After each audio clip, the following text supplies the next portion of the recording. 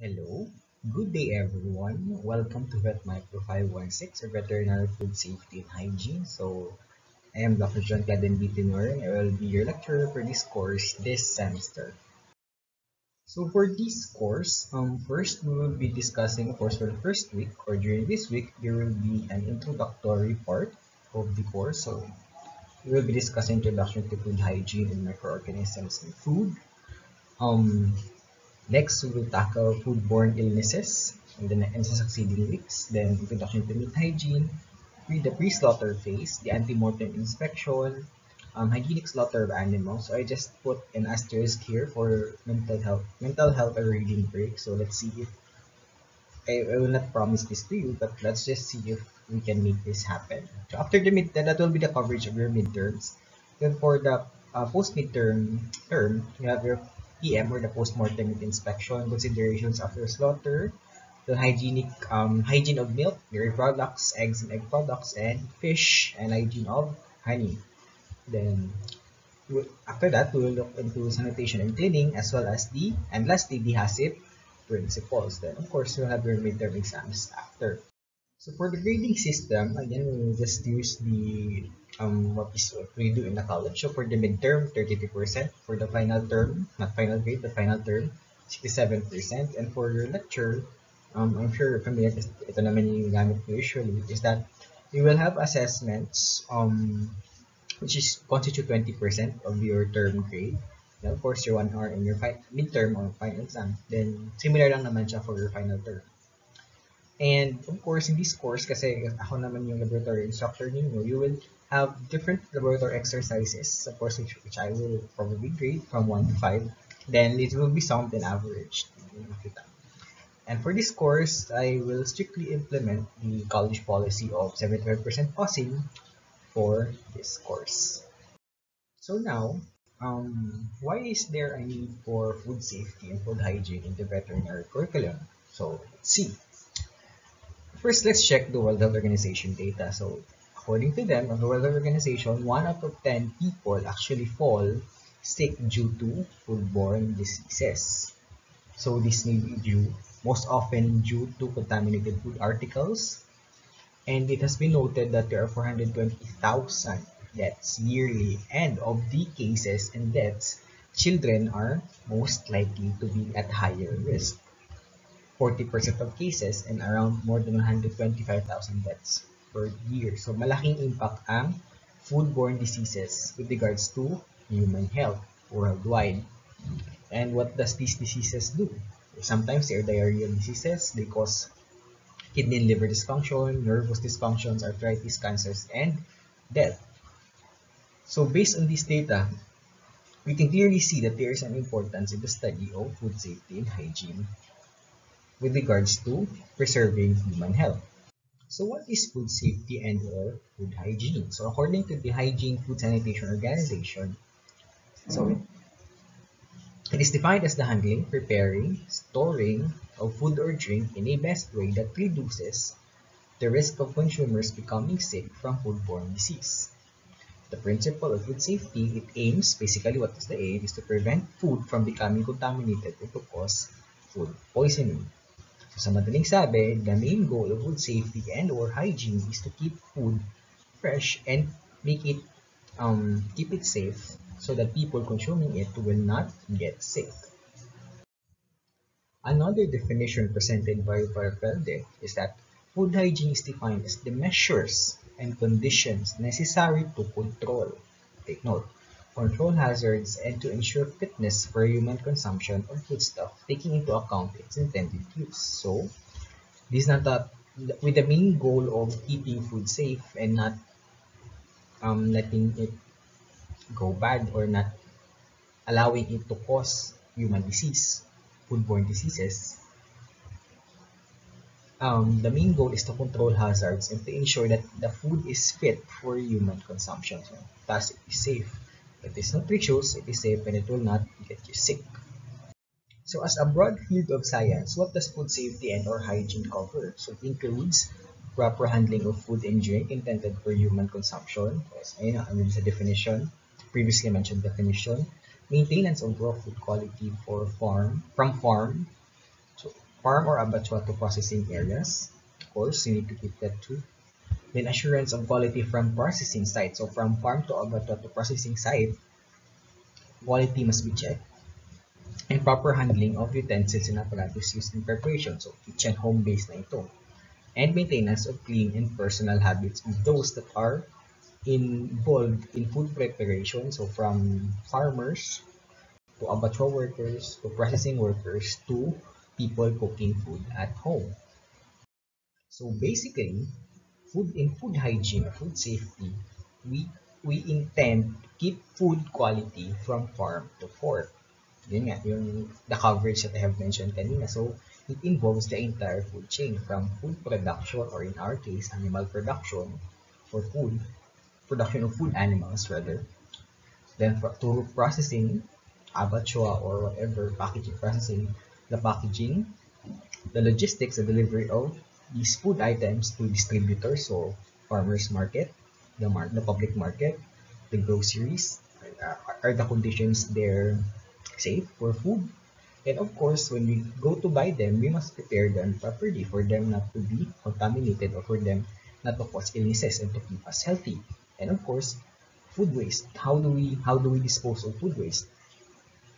Which in turn actually affects the entire food chain. So in food safety or food hygiene, we intend rather to keep food quality um, high, or keep food safe, fit for human consumption actually, from farm to fork. So in this diagram, actually, you can see the plot of it is plotted na yung food chain process natin from. So, and you can see here from both sides that there are biological and chemical hazards that may affect the quality of food at different stages of the production cycle. So it could be, again, mga pathogens as shown here, pathogens, contaminants, fecal cross-contamination, mga foodborne pathogens on the different parts of the production cycle, or it could be harmful chemicals or hazards such as mga pesticides, mga growth promoters, tranquilizers, etc., that could actually alter the quality of the food. So this diagram clearly show that we veterinarians who are perhaps engaged in food safety or food hygiene has a role from farm to fork.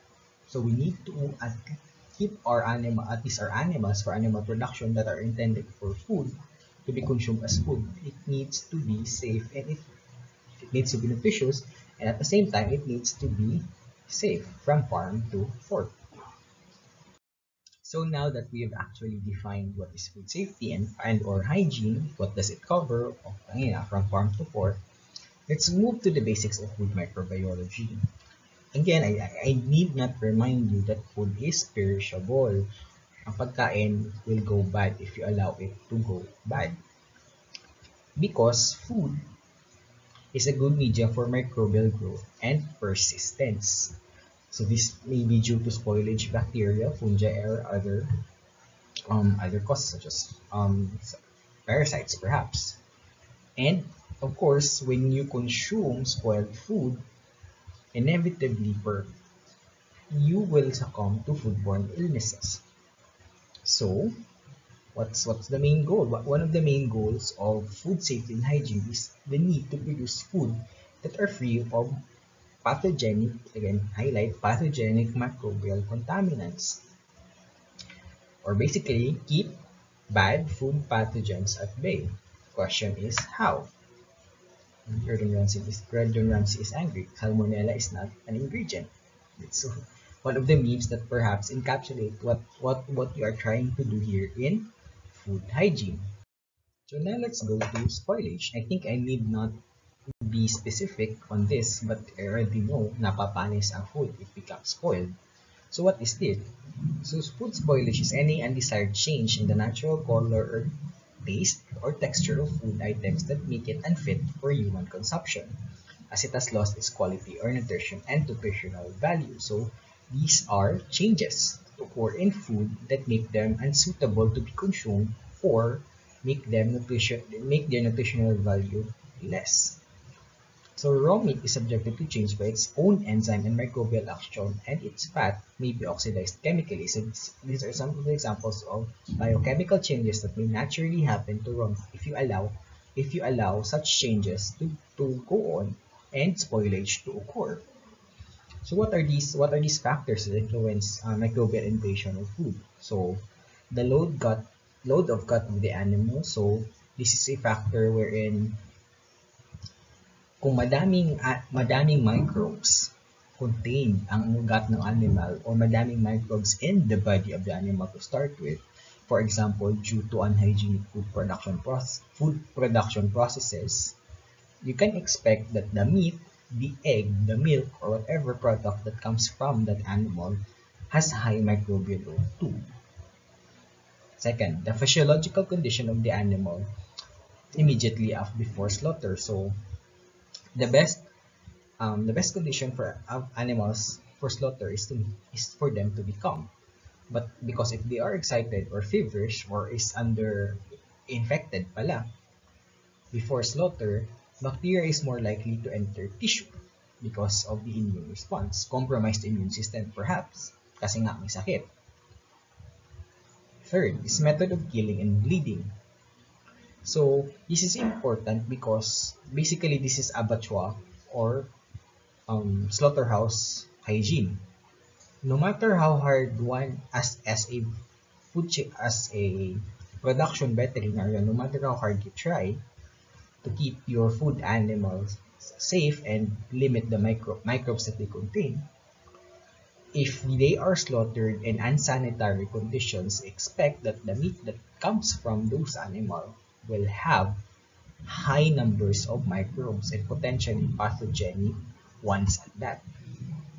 And second is the rate of cooling, wherein rapid cooling will reduce the rate of invasion of tissues. This is a function of storage and or cooling or chilling, because when you chill food rapidly, you do not allow. Let's say if you buy meat from the supermarket and you wash it and you put it immediately in your fridge, the rate of invasion will be reduced. But if you allow your meat to just stay on the counter of your kitchen before you put it in your refrigerator na kasi nakalimutan mo, then expect that the microbes that are initially there in the meat will be able to multiply or of high of high concentration. Now, we have established that microbes in food in excess is bad for keeping the food safe for human consumption. Now, let's go through what are these types of microbes that are commonly found in food. Actually, there are three. So, molds, yeasts, and bacteria. So, first we'll go to discuss molds. So, of course, you've gone through your bacteriology and mycology. So, you know molds are fungi with filaments and hyphae, as shown here. Aspergillus, the green one, Aspergillus, or the mycelium rather. They are fuzzy or cottony in appearance, and they reproduce using spores. These are the small ones. So factors that affect their growth is that fungi would often require or grow best when they are at room temp, so 20 to 30 degrees Celsius. But they can also grow at near freezing temperature, and the pH is somewhat acidic, so pH is below or near 6. Dry conditions such as bread na freshly baked or stale bread rather, dry conditions actually promote their growth. And for meat, humid atmosphere rather, and temperatures near freezing temp or near 0 degrees Celsius is actually conducive to development of molds. So what are these molds that are often found in meat? We have Cladosporium, Geotrichum, Sporotrichum, Mucor, and Campidium. So what happens when you allow aerobic growth of molds in your food items, or especially in your meat? So it develops stickiness. So incipient growth of mold makes the surface of the meat sticky to touch. May madikit-dikit siya. Number two, it develops whiskers. Ito mga white fuzzy stuff, basically it is the mycelium of the mold. fuzzy growth that can be caused by a number of molds, including Chlamydium, Mucor, Rhizopus, and others. Block spot, which can be caused by the mycelium of Cladosporium herbarum. White spot, Spogotrichum, Carnis, and Geotrichum. Green patches, ayun na, Penicillium, yung sa bread kanina, green, na different Penicillium species. Then decomposition of fat, the fat becomes rancid, so many molds have lipases and they cause hydrolysis of fat.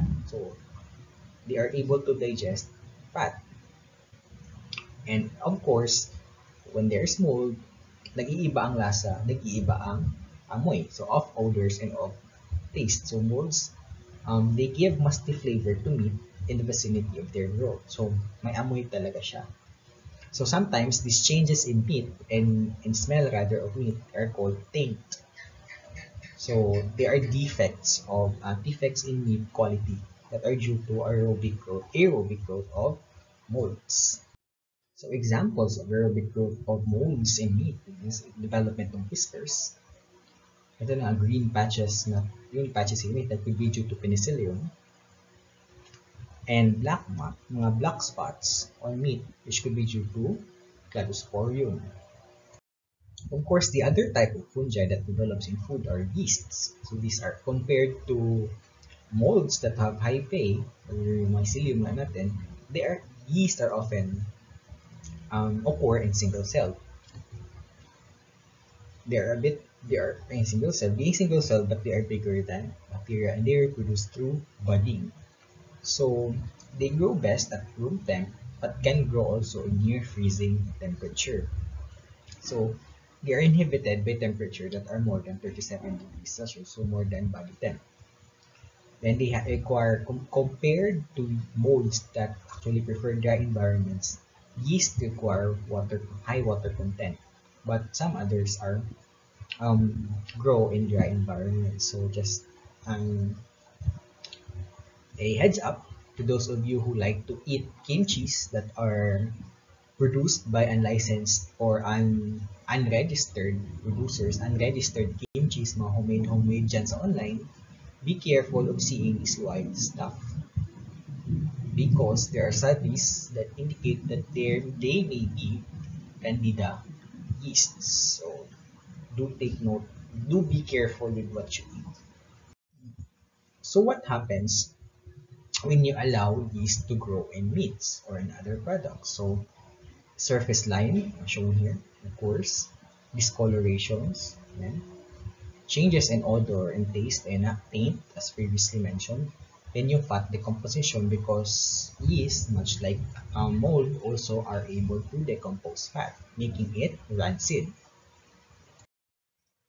And last, but certainly not the least, of the food microbes in food are bacteria. So these are, as you may know, are single-celled organisms. So these are they differ in size, of course, and they are very, very small, obviously.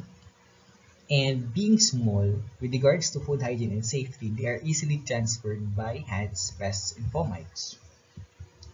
And because they are very, very small, again, their presence is not obvious until too many has developed. Hindi mo na napapansin na meron palang bacterial contaminants until it's too late. Until the food is panis na. So reproduction is through binary fission. So and 1 nagiging 2. So basically there's a logarithmic increase every time that a bacteria is reproducing, or bacterial growth results to logarithmic increase in numbers, right? So the generation time, or the time from that time for the binary fission to occur, actually the generation time most often for foodborne bacteria are less than 20 minutes. So imagine that. And you have to take note that low temp slows down the growth. That's why, preempt ko lang, that's why we put our food in the fridge. So just a recap of your bacteriology. I think you should know this, or you should have known this. There are 4 phases of bacterial growth. So you have your lag phase, the log phase, and the stationary phase, or death phase. So the log phase, sa lag phase, the bacteria is just adjusting to the environment. So what's occurring here? Yung mga cell damages are repaired. The bacteria is adapting and trying to utilize nutrients that are found in its medium. And once it is adapted, they go through, they, they undergo exponential growth or the log phase.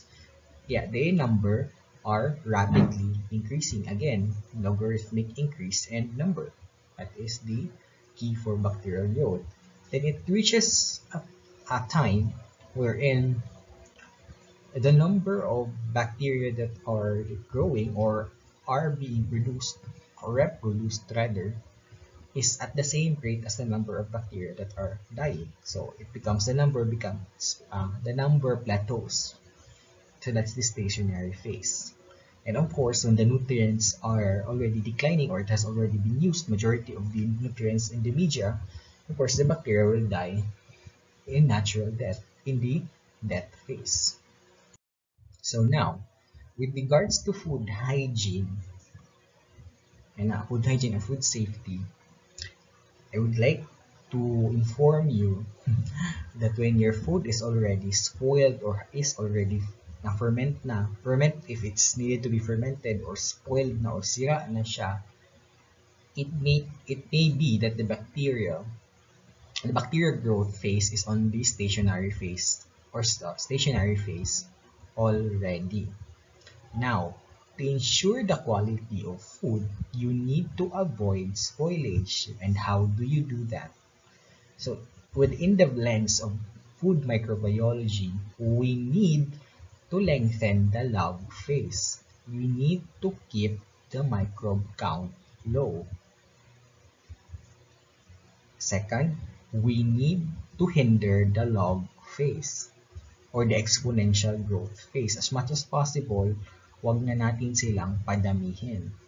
So how do we do that? So we subject microbes to unfavorable situations. That's why we cook them, we irradiate them sometimes, and we avoid contamination, again, to keep the microbe count low. So again, for food safety reasons, we need to lengthen the log phase, the adaptation phase. At the same time, we need to stop them from progressing to the log phase. So with regards to food safety and hygiene, and within the 4 phases of microbial growth or development, the lag, and the log phases are important. So there are several factors affecting bacterial growth in food, and number one of which is initial number. So this basically talks about the extent of initial contamination. If you can remember the spoilage slide kanina, the number one factor stated there is the extent of microbial contamination in the gut. So basically, it's still the initial number of the animal or the food. So it is a limiting factor with regards to storing time. So again, high number of microbes from the start limits storing time. So as an example, if meat, for example, is stored at 5 degrees Celsius, which is chilling temperature, and there are more than 100,000 bacterial cells per centimeter, less than 1 week, the meat will only be safe for contamination and stored safe for contamination after storage of less than 1 week, and the meat will start to develop slime. Whereas if it at the same condition, if there are only 100 cells per centimeter, the meat can last in storage for more than 2 weeks enough, and within that time it can still be eaten. It can still be safe for human consumption. So how does this affect? Balik tayo doon sa 4 phases of bacterial development. Now, if there are low initial numbers, it will result to longer lag. Because kaunti lang, paano sila mag-start na padami? Kasi konti lang talaga sila.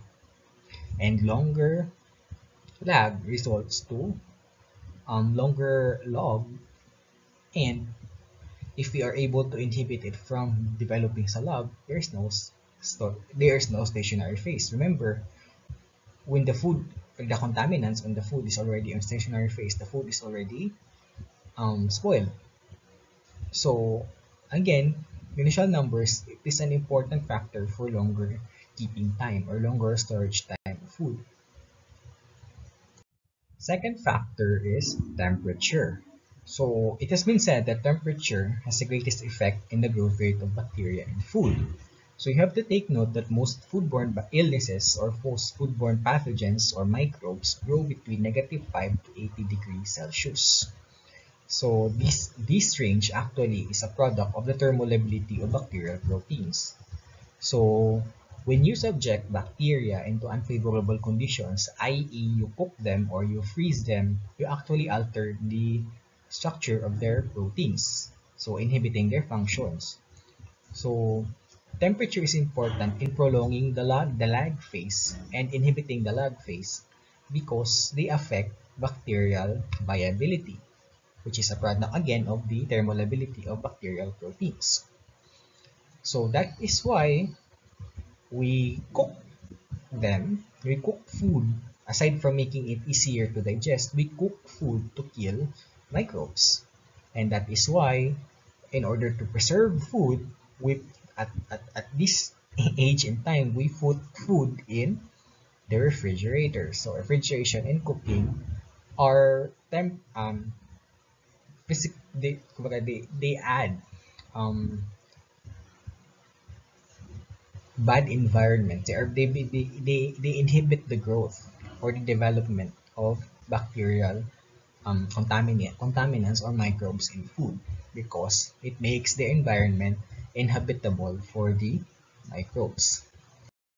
With regards to temperature preferences of food microbes, you can actually classify them into five. So we have the psychrophile, psychotroph, mesophile, thermotolerant, and thermophile. I'm sure you're pretty much familiar with this. Just review your micro one lessons. So among psychrophiles, of course, these are the ones that like very cold environments. So from negative 0 to 20 degrees Celsius. So medyo malamig-lamig din. With an optimum temp of around less than negative 15 degrees Celsius. So that is refrigerator temperature. So an example of microbe that is the medium elegans. So this is a problem for frozen food and those that are in chillers or in freezer units. So kasi nga gusto nila ng malamig. Psychotrophs, on the other hand, are gusto pa din nila ng malamig, medyo malamig-lamig, but not necessarily um, frozen temperatures, or freezer temp rather. So they can survive from minimum of 0 to 7 degrees Celsius to a maximum of more than 25 degrees Celsius with a preferred temp of, again, chiller or refrigerator temperature. So an example of these are important foodborne pathogens like Listeria monocytogenes, Yersinia enteropolitica, lactic acid bacteria, which are a problem for chilled food. Next, we have your mesophiles. Ito sila yung with regards to medium temp preference. Mesophiles, wherein they can live actually in near freezing temp rather, with a maximum of around 40 more than 45 degrees Celsius, but they prefer normal body temp, 35 to 37 degrees Celsius. So room temp to normal body temp. And these are the group that contains the most important foodborne pathogens. We are the largest group of foodborne microbes. We have Staphylococcus aureus. Examples include Staph aureus, E. coli, Salmonella, Shigella, and other Enterobacteriaceae. So these are problems in food that are left on counters of tables. So room temp, again, their optimum temp is room temp to body temp, so stored at ambient temperature. Thermotolerant bacteria, on the other hand, or thermotolerant, yeah, are these are problems for pasteurized food because they are able to survive pasteurization. So we will be discussing more pasteurization when we reach na yung hygiene of milk and milk products. So, what are these that are able thermotolerant microbes, so mga spores and other bacteria and fungi. Again, thermophile, ito na yung sila on the extreme end of the psychophile. They actually prefer feverish temperatures, so more than 37 degrees Celsius with a maximum of around 45 degrees Celsius. So Clostridium is one of them. Clostridium botulinum, or the botulinum producer of botulinum toxin. So which is a problem in canned foods. So this is a further discussion on temperature. So thermophiles, yung mga mainit. For example, Bacillus that belong to this category is Bacillus species. They cause flat souring of canned food. Clostridium and another species is Thermosaccharoliticum. They cause gaseous spoilage of canned food. So when you see a canned good na may usli sa taas or usli sa baba, that could probably be gaseous spoilage due to Clostridium or other anaerobe contaminant on the food. So sa mesophiles naman, again, they are the largest group and contain most of the pathogenic bacteria like members of the Enterobacteriaceae, so E. coli, Salmonella, and Salmonella. Psychotrophs, problem, again, they are problem of food that are stored in freezer. So they are normally found in soil and water vegetation. And they are the main component. You have to remember that, again, we store meat in freezers most of the time, right? So they are the main component of meat spoilage flora. So these include your Pseudomonas, your Moraxella, Acinetobacter, Lactobacillus, and Macrobacterium. So no, they are not psychotrophs. So their temp is temp. So they can grow near freezing temp, but their growth is slow. But regardless, they are able to survive. So that is a problem when you improperly store your meats.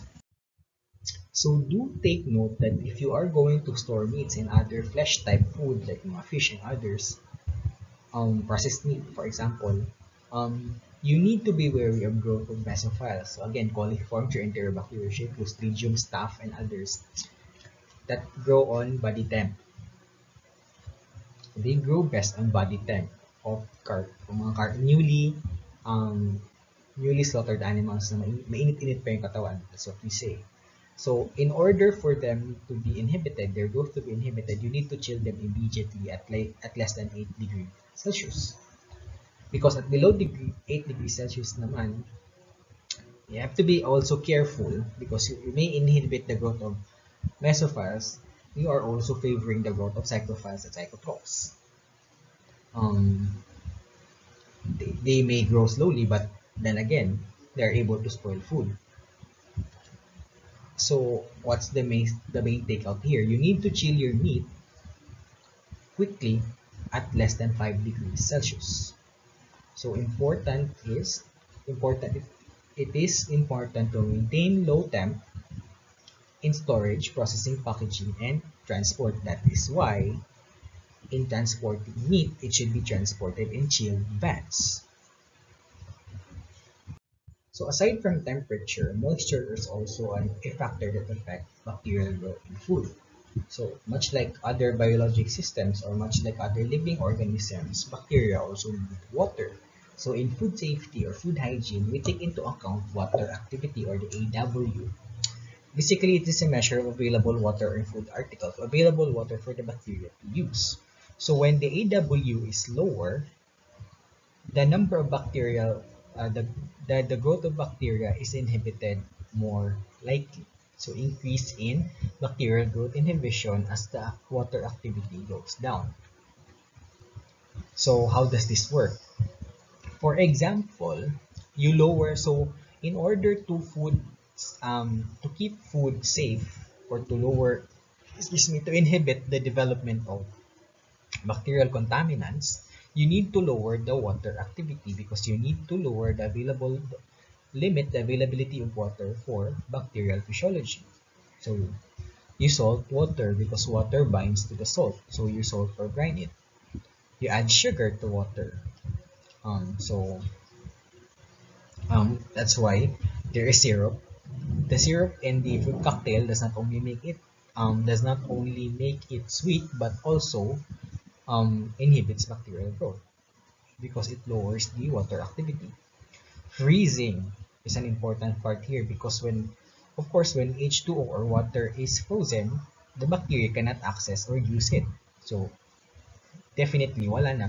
If it's totally frozen, wala na. What the activity, water activity is very very low. So bacterial inhibition is increased.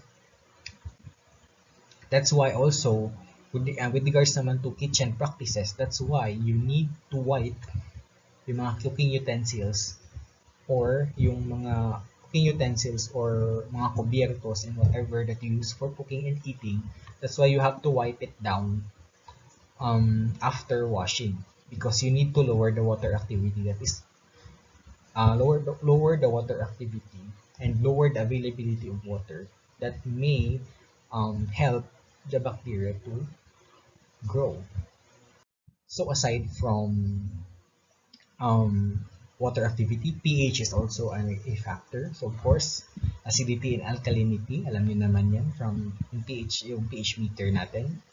So growth is affected by the pH medium. So basically, most foodborne microbes are actually prefer near neutral pH, so near 7, so 4 to 8 or near 7. And below 6, it becomes slightly acidic to very acidic, growth actually stalls. That is why we pickle food. So one of my favorite pickled food is achara. And you have to be very careful, I guess, na because low acid food require higher meat treatment.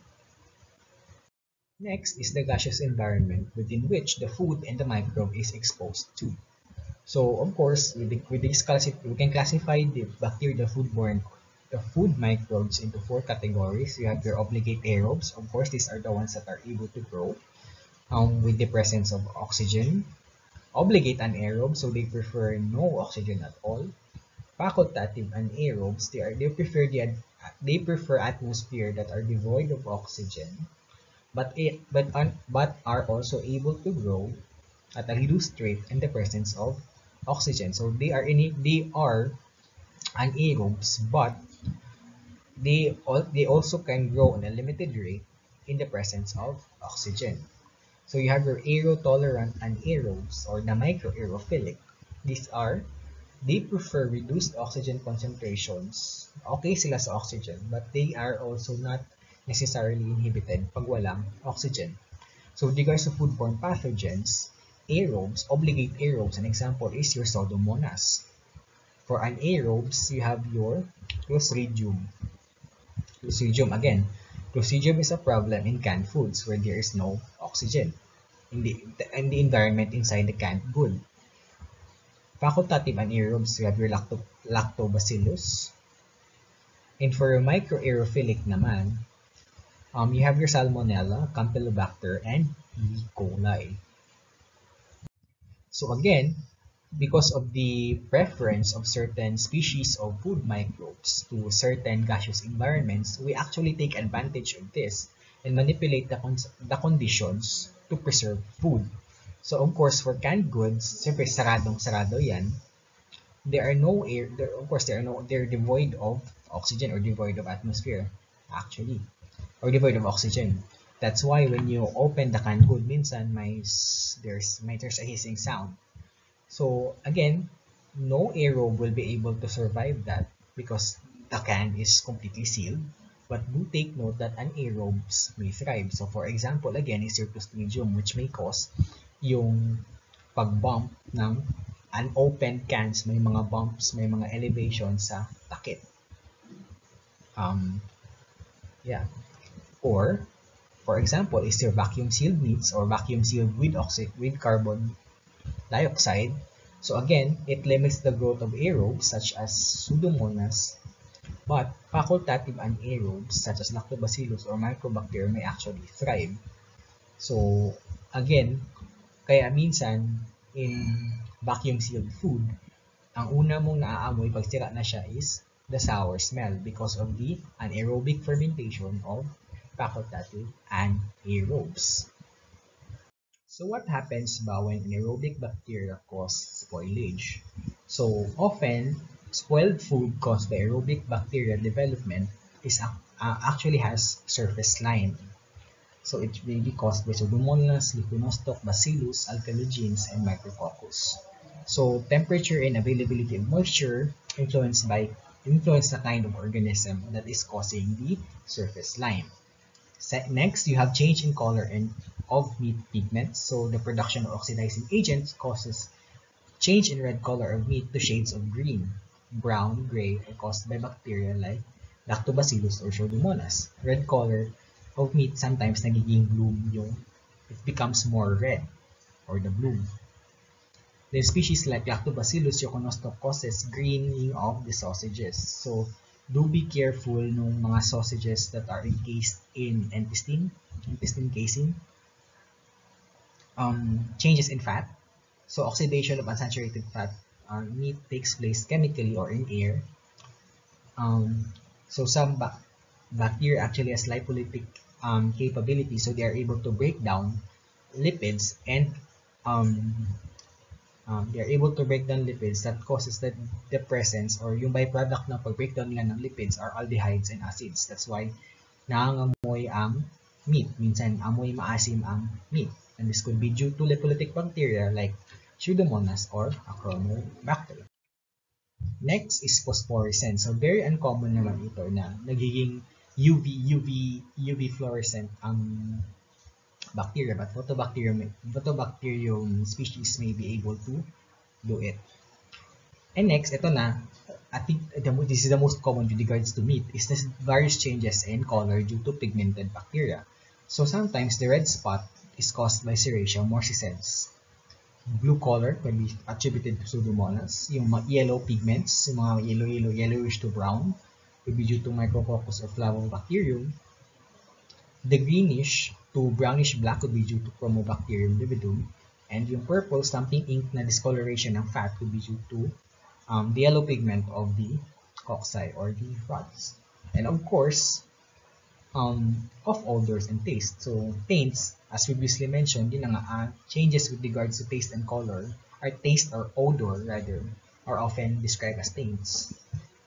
Could be due to spoilage of aerobic bacteria. And if your meat often has musty or earthy flavor, it could be due to actinomycetes contamination. So for anaerobic bacteria naman, of course, it becomes sour. Sabi ko nga, it is due to anaerobic fermentation. So it could be due to formic, acetic, butyric, propionic, and other fatty acids. This is a concern for vacuum-packed meats, as explained kanina. Then, also a problem for improperly sealed cans. And souring can result from action of meat. It could actually be due to the action of meat. Again, pag napapagod na yung meat, it actually produces in living animals lactic acid, right? And it also be due to anaerobic production of fatty acids by the bacteria during ripening. Then proteolysis or putrefaction ng mga meat proteins due to anaerobic bacteria can actually produce the stinking sour fermentation smell. So next you have putrefaction. So true putrefaction is the anaerobic decomposition of protein with the production of foul-smelling compounds. So this is usually due to the Clostridium species that are contaminants, but also take note that other species of Pseudomonas and alkaligens are also able to putrefact, able to do putrefaction on meat proteins. So when you take into consideration the Clostridium species that are contaminants in canned goods, they produce gases. Kaya nga sometimes yung gaseous spoilage ng canned goods are actually attributed to Clostridium. And pag yun na yung nangyari, pag bukas mo ng lata na may nakausli na takip, mabaho. That is due to putrefaction of food proteins that are part in there. Next, you have your taint. So, syempre, mabaho yung lasa. Mabaho siya, And mabaho din yung mabaho siya, pangit din yung lasa. So off taint or off taint could be due taint can be used to refer off tastes or off odors. So ayun na, the term bone taint is applied to souring or putrefaction. Then true putrefiers require temperature above those of the refrigerators or more than 8 degrees, more than 5 to 8 degrees Celsius. So again, I hope you have learned in this perhaps very long lecture, a video lecture about our intro to food hygiene and food safety and hygiene and microbes in food. So I would like to remind you that please do read on the topics that were discussed here, on the references that I gave you, and write your notes. Kasi, I mean, as we usually do, I will require you to send or submit your notes at the end of the semester, and might as well do your notes now because in about 2 to 3 years time you will be taking the boards. So compile all your notes from all your subjects now. So just a reminder from me. So thank you very much for your attention and have a good day.